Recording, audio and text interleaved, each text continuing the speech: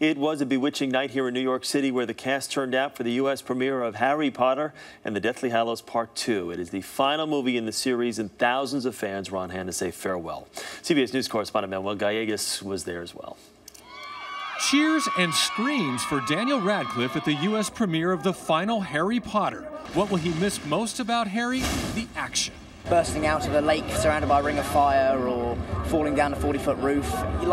That's fun. That stuff's crazy and mad and fun, and you don't really get to do it that often as an actor. So I will miss that. Thousands of fans camped out, some for days, to get just a glimpse of Radcliffe, Emma Watson, or Rupert Grint, the likable stars who are forever part of their childhood. We wanted to make a big deal about it. We wanted everyone to know that we were insane and hardcore. By movie standards, Harry Potter is a phenomenon, the biggest franchise in Hollywood history. More than $2 billion in ticket sales here in the U.S. for the first 7 movies. Thank you, Mr. Dumbledore. Remarkably, the original cast stayed together till the end. It's kind of like an unspoken bond between us all, I think, because we've come through this all together, really, so we're very lucky to have that. And for a decade, fans never lost interest. It's hard to say goodbye. Very bittersweet. I might just start crying once the credits roll. For the young actors themselves, it's a new beginning. It's exciting. I'm going to go traveling after I'm done with this, so I'm excited.